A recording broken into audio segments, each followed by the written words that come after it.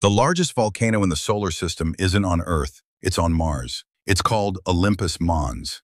It's standing nearly 3 times taller than Mount Everest, with a base as wide as Portugal.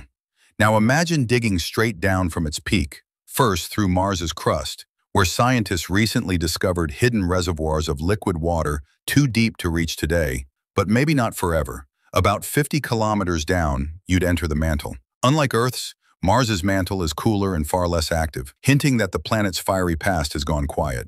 Dig deeper, and you'd strike a dense, molten metal core, only about half the size of Earth's. Evidence suggests it once flowed, powering a magnetic field that shielded Mars, but that motion stopped, and we still don't know why.